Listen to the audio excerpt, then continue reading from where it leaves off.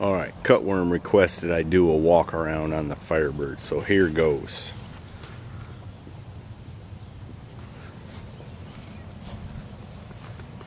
Had to put a quarter panel on it. Those are old ET mags. I really like those wheels. Wish I could find some center caps. It's got a 2.5-inch exhaust. I've got well done subframe connectors in it, which help it out quite a little. Seems like there's something sharp in the grass there. It's a 4-speed. I think I took that dash out of a 78 Trans Am.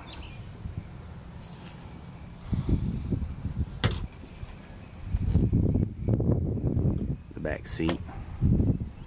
Not very big, is it? It's got a Formula hood on it.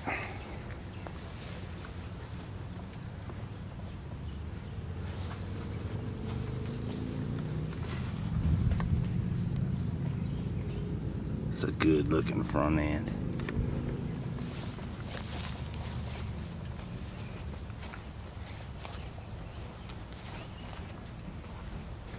It's got the 1.1/8 Trans Am sway bar on the front, the Trans Am sway bar on the back. I put Hotchkiss springs in the front, and I can't remember what the brand is in the back, but New Leaf springs. And I don't know if you can see it there, but Mrs. Heavy Chevy painted me something special there. Most people never notice that.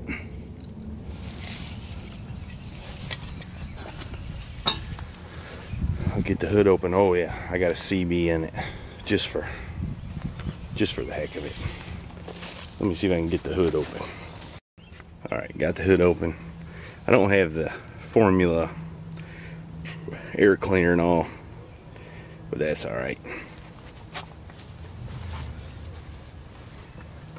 This is one of my harebrained ideas for a water injection at full throttle. I think it'll work. I just need to sort it out a little bit more.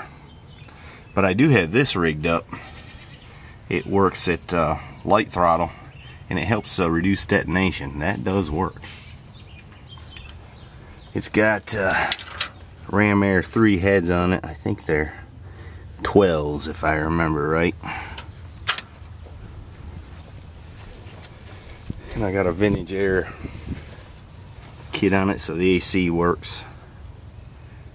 I ain't overly impressed with that setup, but it works. And it's got Mallory ignition, Mallory distributor, headers. The old girl runs pretty good. Well, there you go, Cutworm. Hope you enjoyed it. Forgot to show you the trunk. I had to put a new trunk floor in it. Here's my little tool kit just in case. Comes in handy every once in a while. And Cutworm asked me to tell a story about this car.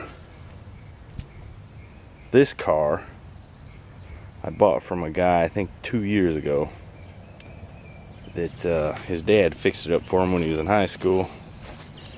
And they spent a bunch of money on it. They did kind of poor body work, but spent a lot of money on it. Re-chromed the bumper and a bunch of stuff. And then of course the kid got out of college and got married, and it just sat in the backyard, so I bought it from him. It wasn't very far from my house. But the reason I have this car is I had a 71 that I had fixed up in the backyard before I built my shop there. I used the carport in the backyard. It was a pretty nice car. Had that engine in it and this transmission.